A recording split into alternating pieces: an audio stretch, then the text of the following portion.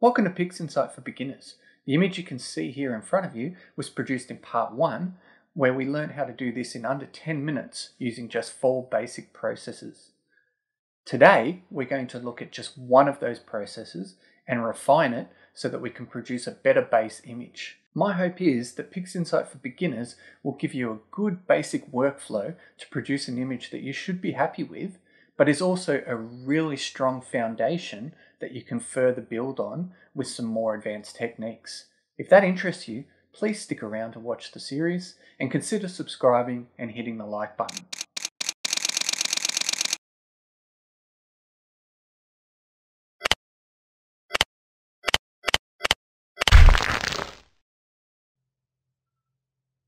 So here we are inside PixInsight, and you'll notice there's a heap already open, and that's because this is where we got to in PixInsight for Beginners Part 1. In under 10 minutes, we created this image, which I'd be happy to put on my Facebook or Instagram to show my family and friends. A reminder of how we got there really quickly. Here is our integration, our TIFF file straight out of Deep Sky Stacker. The first thing we did was apply the screen transfer function to stretch the image in memory so that we can see what it looks like. It's not actually permanently stretched at this point. We noticed the green background from light pollution, so we used automatic background extractor to get rid of that background and produce a new image where all that green was gone. We screen transfer functioned that so we could see it, and it looks already like a really nice image. We then used dynamic crop to crop out all the nasty artifacts around the edge of our image, and then finally we applied the screen transfer function to the histogram transformation to make our stretch permanent. We then had to turn off the screen transfer function so that we could see it. We saved this as a JPEG file and we were done. Today we're going to start with this image, but we're not going to apply the screen transfer function. We're going to use histogram transformation manually. So if you're following along, we need to undo that histogram transformation we just did. So if I click on the image, see how it's blue, that means it's active. I just need to press the undo button here. Okay, and then I'm back to my unstretched image. I also need to reset my histogram transformation so that we're ready to go. Okay. Now, histogram transformation is basically like levels and curves in Photoshop combined, but it's a little bit more visual, a little bit more advanced than that. It's made up of 3 sections: the top section, the middle section, and the bottom section. The top and the middle section are going to show us a visual picture of what the histogram looks like for our image, and we have sliders just like in levels to adjust the shadows, the midtones, and the highlights. And it's this middle image that we're going to be working on. That's going to show our current histogram, and then the top is going to show what the histogram is going to change to. To be able to show the histogram, I need to click on this tick button here called Track View. And you can see straight away there is our histogram showing now for this image.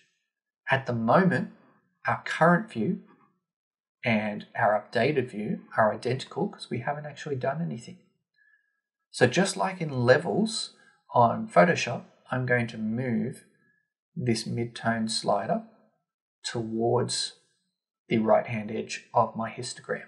But as I said, this tool's a little bit more powerful than even in Photoshop. I can see a real-time view of what's going to happen before I actually do it. So this real-time preview here, if I click on the circle, it's going to show me a copy of my image, and it's going to show me visually what's happening. So I'm going to be able to see what happens to the histogram, but also what happens to my image. So I'm going to drag that mid-tone slider just to the bottom right of my histogram. And you can see the image is getting brighter, and I can start to see the Lagoon Nebula. And I just press the square button to apply that. Okay. The reason that the preview has just gone white is because my mid-tone slider is still in the same spot that I just had it. So it's kind of super stretched my image now. I need to reset back to default. So now my mid-tone slider is back in the middle where it should be. And I can do my second stretch. Again, I'm going to move that mid-tone slider just to the base of my histogram.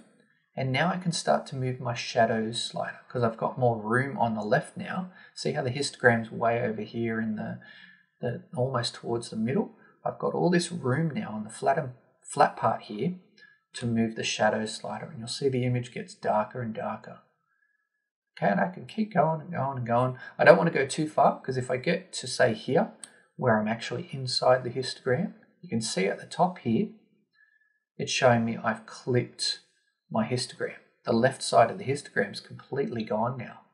Okay, and I can also get a numerical sense that that's happening right here. This is showing me how many pixels just got turned to black. We lost all the information in those pixels, and that's a lot of pixels. So I can see visually when I've clipped my histogram. I can see in my picture when it looks too dark here in the preview, and I also get a numerical sense of what's happening as well. So three different spots I can look to make sure I don't push that slider too far. So I like to move it until that number there is just still 0. About there. Okay, and that's going to be my second stretch. I'm going to reset again, and I'll do one more stretch, and I think that'll probably be enough. So again, I'm going to move this slider just to the base of the histogram here, and then I'm going to adjust. This time I don't mind if I clip just a little bit, a couple of pixels here, a couple of 100 pixels even is probably not so bad, but I don't want to go too far. I want to get my image, see, the background's too black for me. I like my background to still be a bit grey, so I'm going to move it along, maybe about there. See, I don't want it too bright, I don't want it too black, so I might move it to, what was it, about 10. So I've clipped 10 pixels in the whole image to black. That's not disastrous.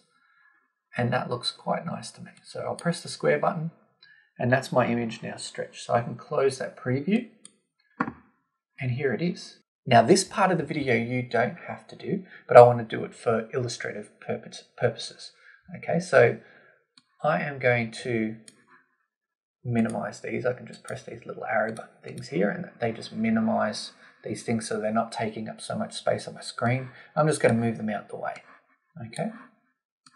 I've still got them open because we're going to use them in the third video, but I've got them out the way. So this image we've just created, I'm going to pop here, and then I'm going to open up, I'm going to open up that original image we created in the first video.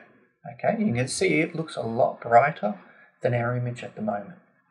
Okay, but what I want to show you is, and I'm going to zoom in on it, so I can use my zoom in and zoom out buttons here.